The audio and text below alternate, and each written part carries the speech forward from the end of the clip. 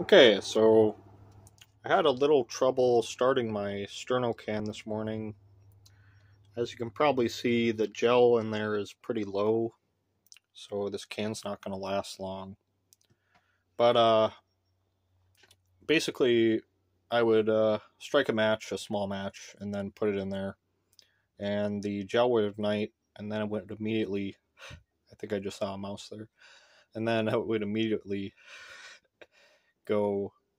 It would immediately snuff out, and I wasted about 7 small matches. Doing the same thing where the gel would ignite and then it would go out immediately. So I was sitting there scratching my head. Yep, there's the mouse. Uh, so I was sitting there scratching my head about how to solve this problem. And I actually have these long reach matches. And these matches, they burn for a long time and there's no risk of getting burned.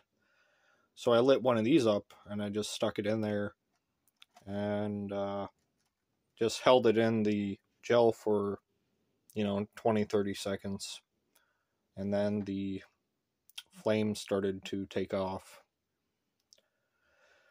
And yeah, so that's how I solved this morning's little problem. Thanks, bye.